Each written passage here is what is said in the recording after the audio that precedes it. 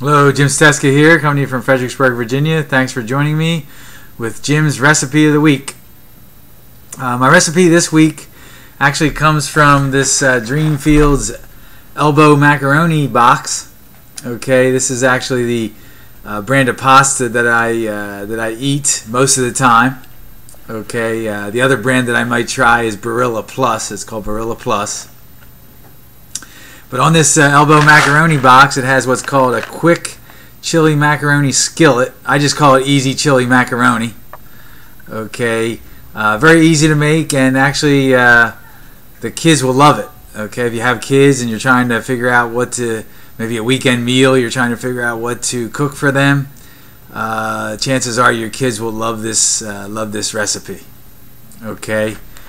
Now what you do, I use ground beef. You could actually use ground turkey, ground chicken, anything like that. Actually, if you want less fat content in your meal, then it would be wise to add ground turkey or ground chicken instead of the ground beef. But I happen to use ground beef for this recipe. Okay.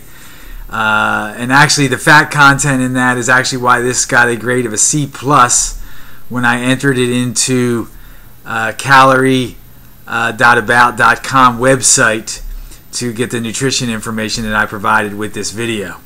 Okay, but your body does need fat. You need fat for energy. You need to consume fat for energy. So having fat in your meals isn't all that bad, actually, if you are on a way to be healthy and fit. Okay. You just can't eat all fat, but if you have a good balanced diet with fat in it, that's a good thing. Okay. So what I did was I put a couple, I think about a tablespoon of olive oil. Okay, this said 2 teaspoons of canola oil. I used olive oil instead. About a tablespoon of olive oil, and then I put the ground beef in there and the onion, chopped up an onion. And put in the onion, ground beef, and brown the ground beef.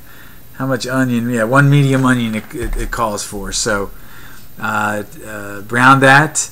Also cook the pasta. Really what you're supposed to do is start the pasta first. So you start the pasta and cook that for, I believe it calls for 9 minutes.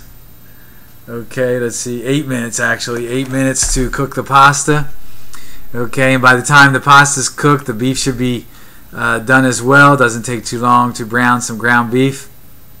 Okay, then you throw in the diced tomatoes. Now I use no salt version diced tomatoes. So put in a can of diced tomatoes. Okay, and the chili powder.